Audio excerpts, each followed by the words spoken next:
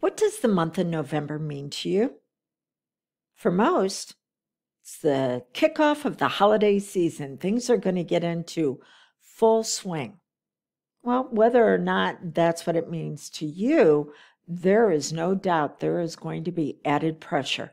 And whenever there's added pressure, the powerful part of your mind, known as your subconscious, wants to know what to do with it. Are you going to use it for the purpose of progress? Or is that pressure just going to continue to create more pain through the twos and the knots? Too many activities, not enough time. Too many bills, not enough money. Hey, we do have to deal with reality that we are seeing prices right now that we have not seen in years. So, no doubt about it, the holidays are going to produce pressure, but it actually goes beyond that. 91 days, 13 weeks of whenever I'm sharing this with you. It's going to be the end of January. Will you be moving into a year of your design, or will you be giving up on your goals again? Well, what's going to decide that is what you're starting to do right now. See, it takes 91 days, 13 weeks for what is known as an identity upgrade, where you're choosing what you're going to focus on. You're optimizing the emotions. We're not saying that the emotions are always going to feel good, but when they show up, you give them a purpose of what they are supposed to produce in your life. And that way, the actions you take will be ones that you can implement for impact. So most people give up on whatever goals they set between mid-January and mid-February, not having any idea that the reason why is because whenever they were in a time of extreme stress, that stress wasn't converted into what's known as eustress, EU in the word stress. Instead, it was distress, where they either tried to avoid the pain by numbing themselves out and then cycling it with overperformance, but overperformance for others where they have to pay the price for that other person's success. It's at their expense. And so where you are right now, well, that's based on what you've been doing the last 3 months, your focus, your feelings, your actions. It's your complete identity. And the reason why so many people don't get their goals is because their identity is incongruent. It is out of harmony with what they want to experience. So that is what we're going to be focusing on this month.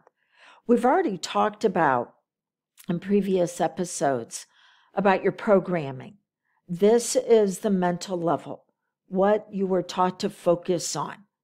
Then we moved into emotions and how those emotions weren't giving an outlet where it's an opportunity. Instead, the emotions just continue to present obstacles. And then, well, you were taught to solve problems instead of designing a life. I mean, face it, that's how you get promoted in life. Through school and work, how many problems can you solve? But personally, no, that'll keep you at the lower levels. That'll never move you into leadership. Leadership is where you take your brilliance and your magnificence and you showcase it in such a way that it absolutely lights up everything that you touch.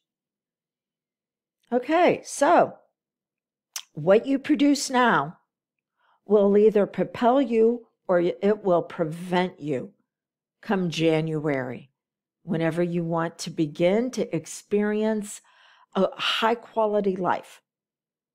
You will get the benefit of doing this work in November and December, no doubt about it, but it is really going to show up fully in 3 months. So what do we need to do? Number one, well, you need to pick the fruit for your identity upgrade.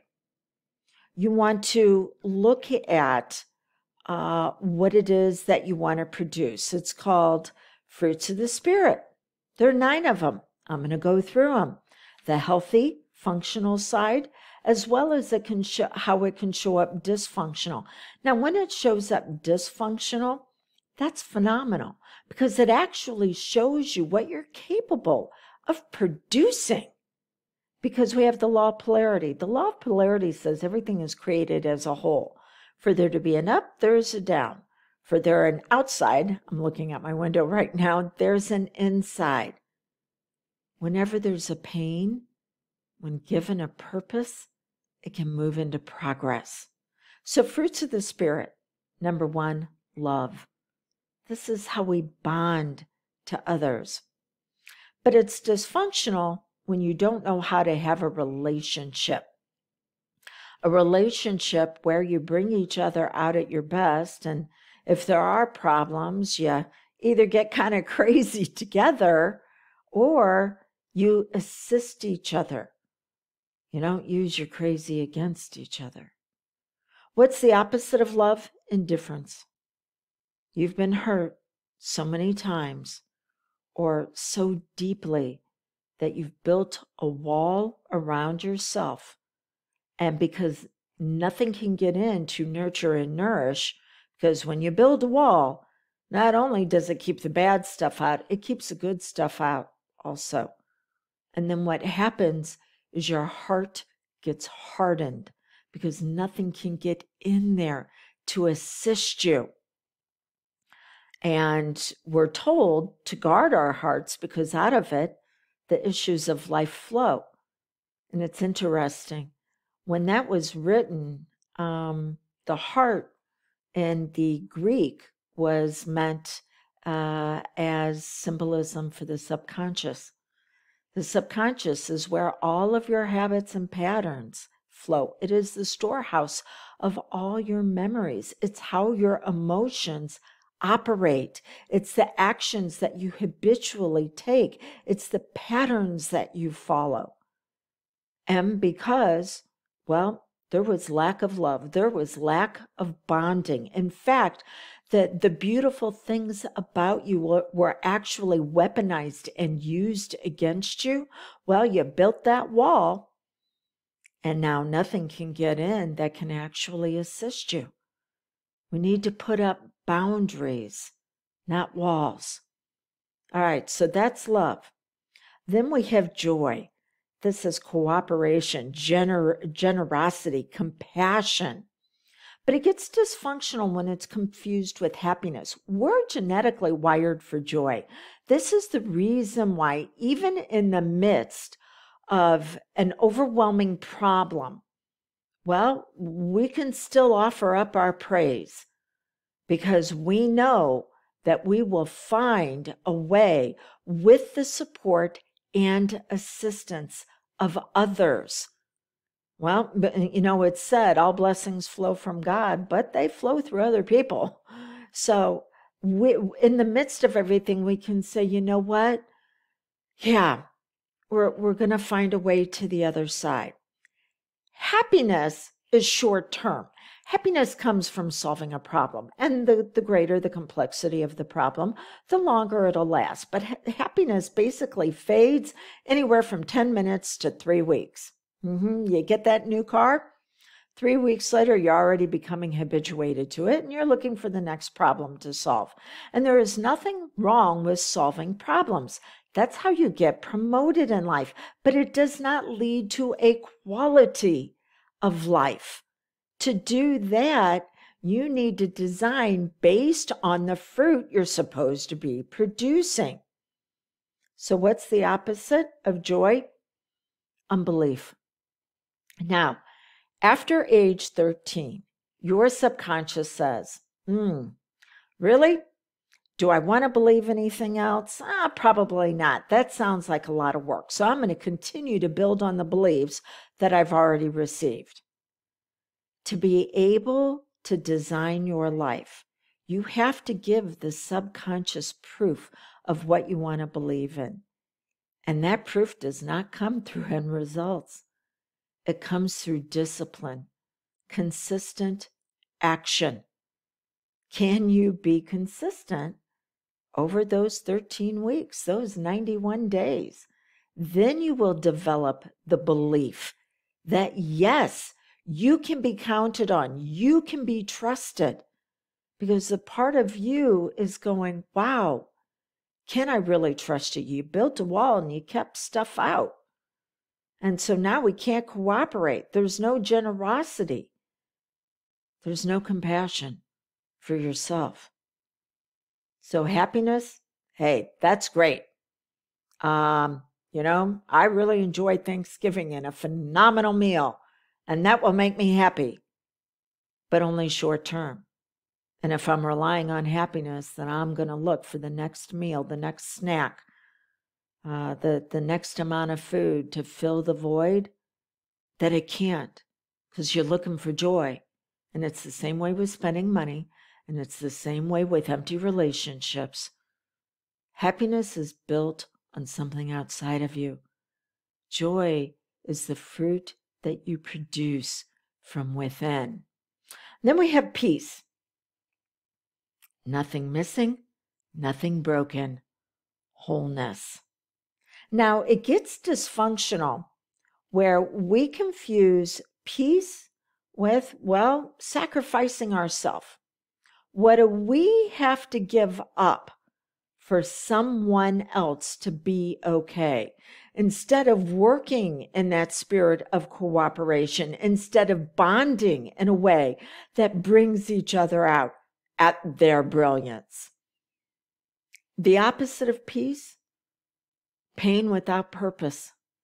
You continue to go through it again and again. People call it the comfort zone. There is nothing comfortable about panic and anxiety and depression. Now, I will say those three words that I used right there. The medical community will tell you that if you're experiencing those, you have to have medication. So instead of anxiety, emotional overwhelm. Instead of peace, instead of panic, that's when we're attached to overperformance. Yeah, I mean, literally, the brain is on overperformance, but it's doing it in a way that continues to hurt and harm. And depression, situational sadness. So I have to be clear about the words that I use. Am I saying that you shouldn't be on medication? No, everything has its place. I'm saying that you can bring out pieces of yourself that are laying dormant right now that can assist you in the achievement and the revelation of more at your healthiest. Okay, then we have patience, perseverance and endurance towards a goal. Now, this month, one of the things we're going to be talking about is, should you be enduring or should you be ending? Because sometimes we keep going on things that we need to close. But right now, we're just looking at continuing. Remember that 13 weeks at 91 days, and usually people give up anywhere between 3 days and 3 weeks whenever they decide to go after a goal. Yeah, we need 13. We need 91 days to develop that identity.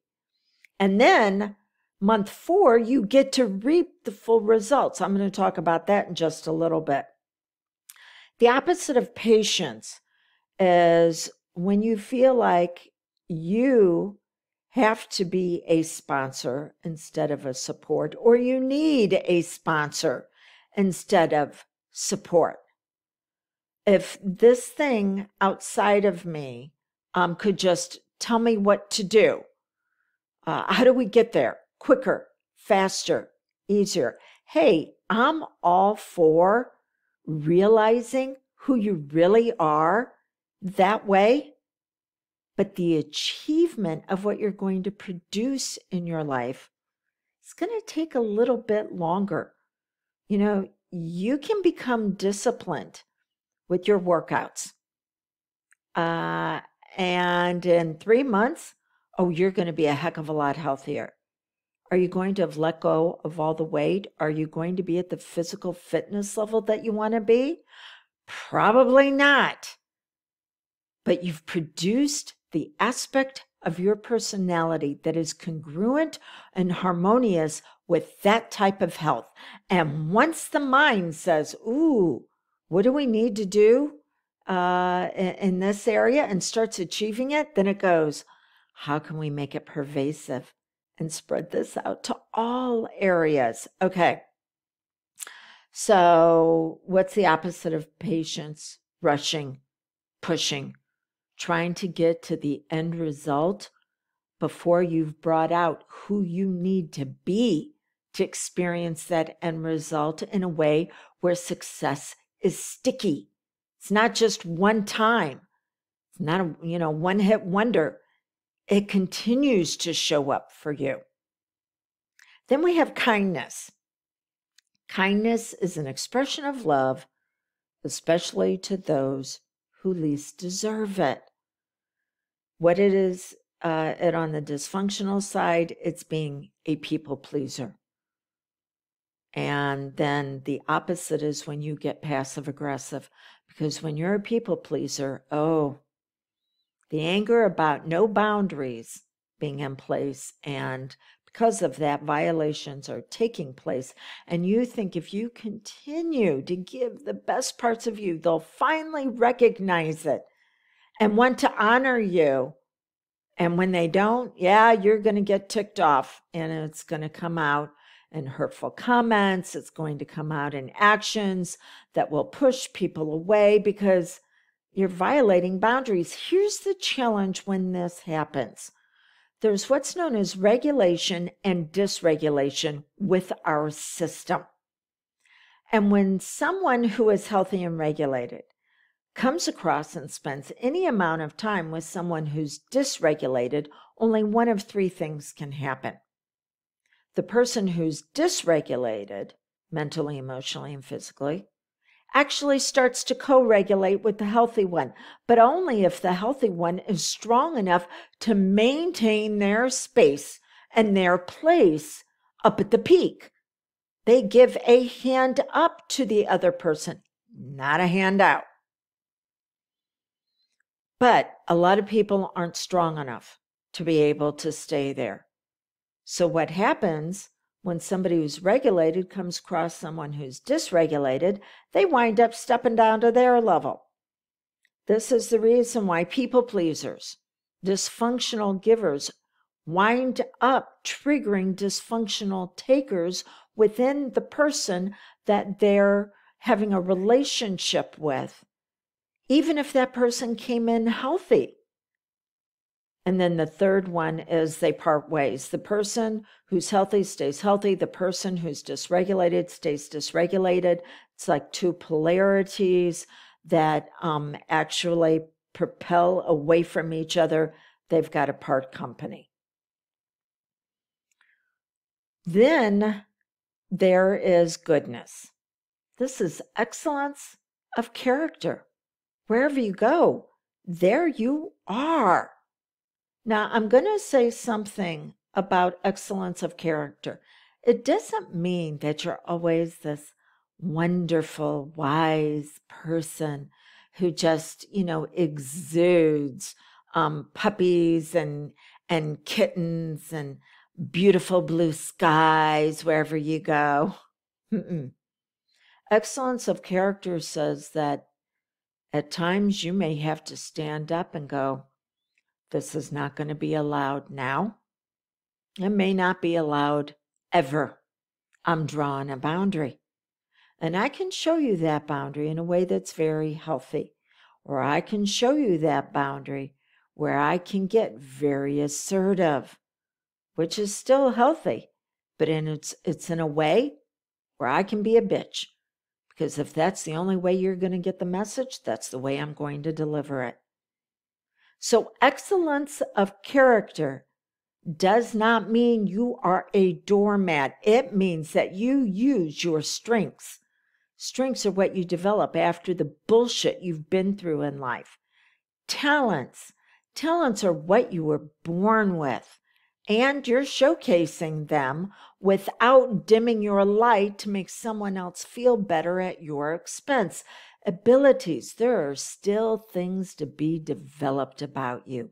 And gifts, this is what your higher power gives you in order for you to experience a quality life. You don't have to earn it.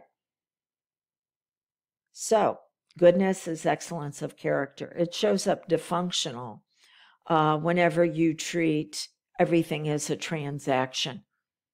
What are you going to get in return? Instead of an engagement, I give because that's who I am. And the opposite of goodness, well, it's deceit, it's denial, it's dimming your light. Faithfulness, staying true to your commitment, staying true to your word, developing beliefs that are going to be beneficial for you and those around you. It's dysfunctional when your faith was not allowed to mature. See, whenever you were wounded when you were younger, that aspect of your personality froze in time. Now, it froze in time with what you believed, the emotions that you were experiencing, and the actions that you were taking. And this goes back to the comfort zone, also known as the familiar zone. And it is this younger you that keeps getting triggered to act out in ways that are not going to produce the results that you want. So what do you need to do? Well, as I said earlier, the law of polarity, you have the mature side of you waiting, but you have to give it permission to show up. And the opposite is fear. We don't want to experience fear. But that when you set a goal, you set it out into the future. That means there is space and time between you and it. What are you going to fill that space and time with? The majority is going to be failure. You're going to be trying things that don't work. Failure is meant to show you how to refine who you are. But because you've been so reliant on passing tests and solving problems that, oh my gosh, failure means that I didn't pass the test. But remember, I said, yeah, we're to the point in our life where we're not relying on passing tests. We have to design our life based on brilliance and magnificence. And so you have to fail. And that's going to invoke fear. But fear is now given a purpose for progress, because it shows you what needs to be experienced, how you can move forward using that fear and using that failure. I say, fail forward and fail faster. I will fail more in 1 week than a lot of people will do in 1 year, because I'm moving into that growth. I don't always stay there. We'll talk about that in just a moment. There are times that I get to sit back and have immersion experiences where it is enjoyment at its fullest. And then it's okay. What else do I need to discover about myself that is going to allow my destiny to pull me forward? Okay, gentleness. This is where you're humble with compassion. No one does it on their own. There's something known as inclusion of self through others. And it simply means that the only way you can grow is by being in relationship with other people. But are you in relationships where you are co-regulating and you're moving into emotional intelligence, physical intelligence, mental intelligence? Are you spiraling up? So gentleness understands that we can't do it on our own. It's dysfunctional when you feel like you're weak and you're a victim, and then you get stuck on the drama, trauma triangle.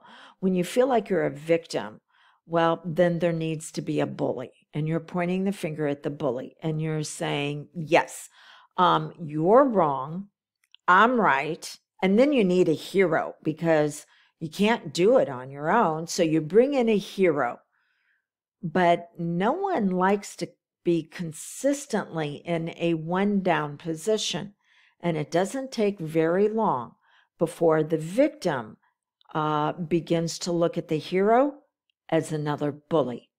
And now they get to magnify the victimhood by going, oh, and now this is wrong. You have to get off the drama, trauma triangle, and you go into the Trinity that's going to take you to the top. And the Trinity is the younger you that holds all the energy, enthusiasm, and passion for life that got derailed by the pain that they went through that didn't have a purpose. Then you have your wise woman or your wise man.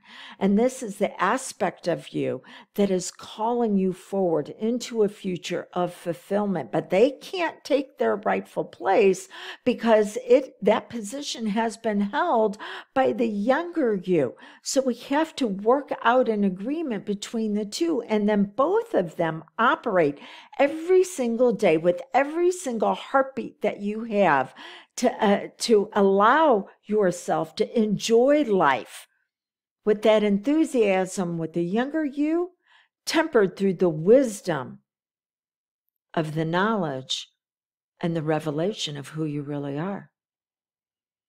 Okay, so the opposite of dysfunction, of gentleness, is you don't need anyone. You can do it all by yourself. No, you will never grow without those relationships. But are you growing the drama, trauma triangle, or are you growing the Trinity that's going to take you to the top?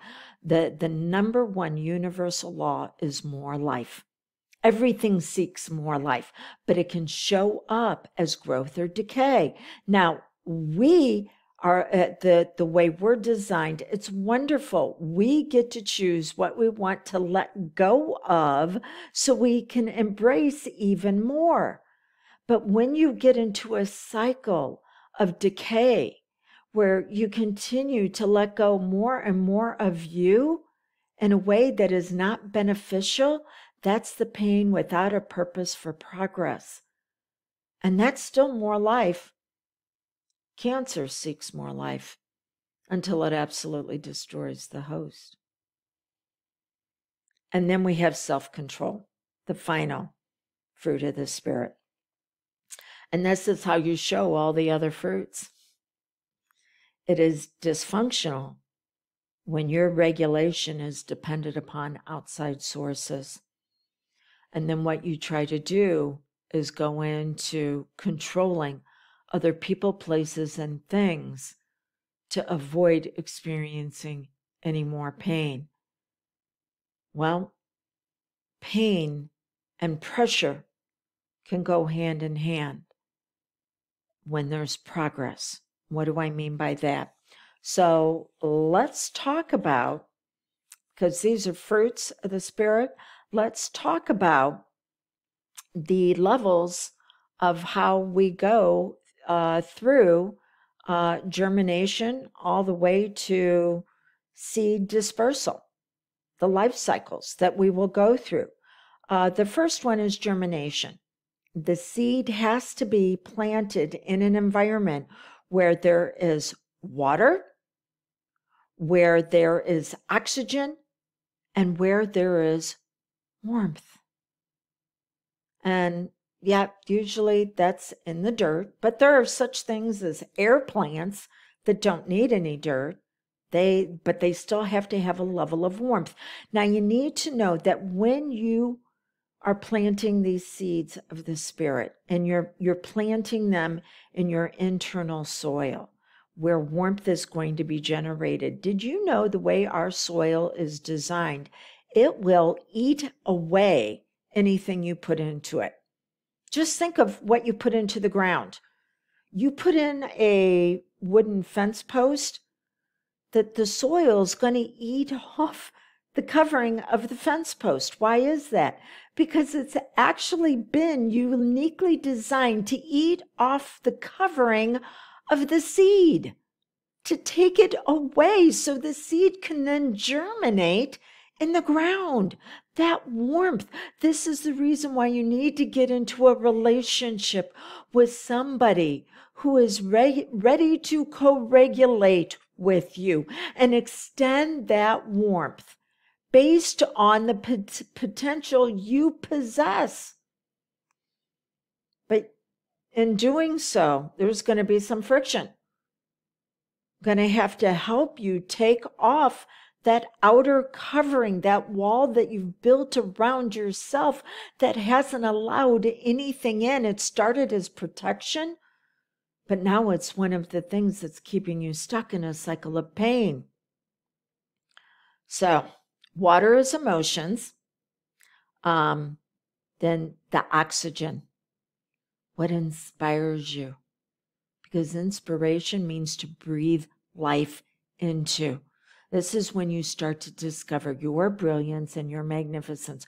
When I work with my clients, one of the first things I will do is give them a test where they can discover the best parts of them, because that's what we're going to be capitalizing on.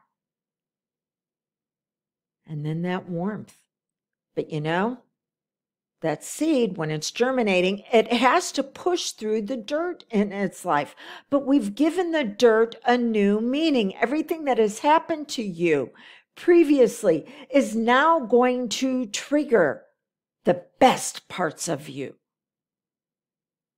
Then the seed breaks through the soil. And now it's in seedling formation. Still kind of wobbling. And it needs to take in nutrients from its environment. This is when we look at what triggers you. I was diagnosed at one point with complex post-traumatic stress. I don't call it a disorder. I call it an injury. In the same way, my arm was broken at one point by my dad when I was growing up. When it healed, it actually healed as the strongest part of my arm. So a couple of decades later, when I fell and put my arm out and dislocated my elbow and messed up my shoulder, my rotator cuff, nothing broke. And they told me it's because of the healing that took place a couple of decades earlier. So we have to take the triggers that would typically mean being hurt and harmed, and we now take those triggers and we give them an upgraded meaning that they're actually bringing out your strengths, your talents, your abilities. Then the plant reaches maturity, also known as differentiation, because this is when it produces its fruits, its flowers, its magnificence. This is month 3, when you're like, wow, look at who I am. And then month 4, seed dispersal. Every plant is designed to produce more plants. So when you reach month 4, well, then your powerful mind is going, wow, we want to produce new seeds and we want to plant them in other areas. And then you begin spreading out your success. Maybe you started with your health and now it's moving into your finances. Or you started with your relationships and now it's moving in to your career, or it's your leadership capacity. Month 4, you will now begin to amplify the previous 3 months into other areas of your life. Okay, so what do we need to do to stop the self-sabotage and create the life you desire? Number 1, Pick your fruit for your identity upgrade that you're going to be working on over the holiday season because you're going to be moving into pressure. Let's use that pressure for progress. Now, I can hear some of you going, but I want to pick all of them. And this is one of the ways that you wind up overwhelming yourself without realizing it on purpose so you don't have to do any of it. Just pick one. It will then move out and encompass the others. But let's take the smallest step possible and pick one. Number 2, you need to optimize your environment for this growth, both internal, that's where you want to start, and then you move it into the external. This is the reason why I love combining hypnosis as well as the coaching, because your subconscious mind goes by symbolism, not words. So symbols and metaphors and meanings, which is the reason why I've been using fruits and seeds. I've been speaking directly to your subconscious mind. You want assistance with this so you can reveal more of who you are? Well, then go to dawnlandrum.com. Click on the tab that says, I'm ready to work with Dawn, and you're going to see your choices there. And if you're not sure, then on the main page of my website, it says, hey, let's have a conversation and make sure we're the right fit for each other. Am I going to be able to give you a hand up? I promise you will leave that call with me with a tip, tool, or technique that you can use same day to begin to stabilize yourself internally. You will get relief. You will not get resolution, but you will begin to go, yeah, okay. Steps of making success sticky. And then step number 3, begin to use this protocol at night. The last 45 minutes before sleep will be played out 6 times more in your dream state than anything else you've experienced during the day. So use this time to program your subconscious for more of what you want to experience. So look at your day and said, what did I enjoy? Because we want to begin to work with the fruits, and all of those are enjoyment. Then you can ask yourself, what did I learn? And then, and by the way, when I do it, I'm having a conversation with my higher power. And yeah, we converse about this. And then number 3 of those three experiences I go through.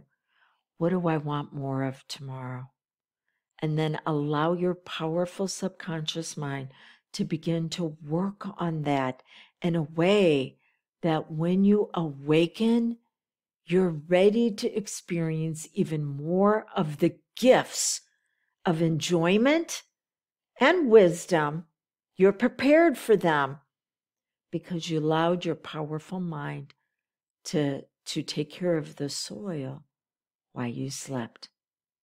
So until we get together again, time to use your brilliance and your magnificence, not just for the holiday season, but for the new year you'll be moving into. Use the pressure to begin to produce results starting today.